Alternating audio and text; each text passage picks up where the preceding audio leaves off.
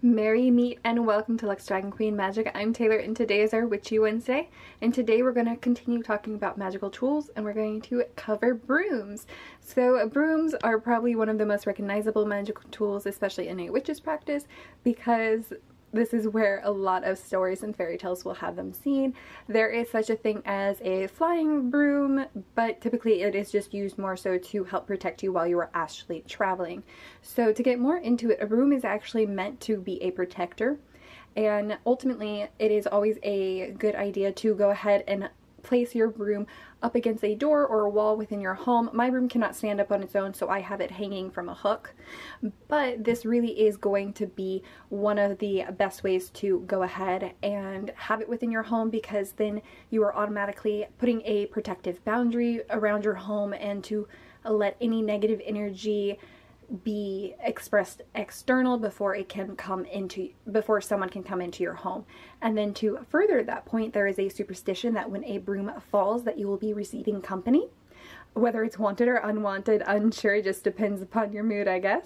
Then the other thing I really wanted to share about the fact is that brooms are also great to use for cleansing. So you don't have to have a magical broom that you made or even bought, but you can use a simple broom that you use to clean your house, and then it is just all about the magical intention that you put behind your broom while you are cleaning.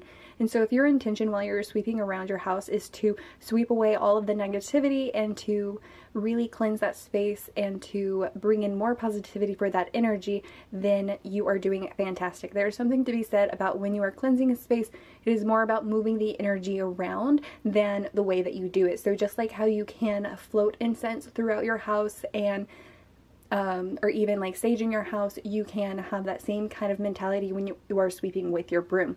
So on that note, since when I was traveling I couldn't use incense because I didn't want to upset the owners, because sometimes people are sensitive in their rental spaces of smoke of any kind. And so what I would do is I would take this broom and I would sweep the air all around and make sure that I moved all of the energy to cleanse it and bring in good positivity, and so that I felt protected and safe within that new area. And so that is just going to be some of the few ways that you can use a magical broom. There are definitely infinite ways that you can connect with a broom. Myself, I love this broom. It is actually literally a relic from my past. My ex had a walking stick that he left behind. It had a lion's head carved onto it, and I had a friend who was a woodworker who we made a deal. He would cut off part of it and carve in the tree of life for me. And then his wife also gave me these wooden spindles so that I could create the bottom. It was just so very fortunate. And so while it cannot stand on its own, it's the perfect representation for me from how to become so resilient and to remind myself that I am always protected and loved and I have a supportive group around me. And then to further that, I did make a smaller version to place on my altar, which I'll show you now. Merry meet again. So here is that little piece that I made using some of the wooden spindles.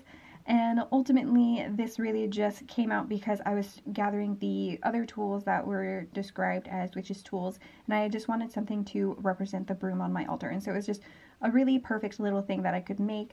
And with it too, I just wanted to really put out there the fact that even this, if I didn't have my larger form of broom, I could use this to help me cleanse the air. It might take me a little bit longer because of the size, but the fact is that as long as I put the intention behind it, behind cleansing, behind wanting protection, that this broom alone could still provide that for me. And so just as I was saying that you could use your regular broom, definitely understand how much the energy behind your intention is more important than the actual tools that you're using.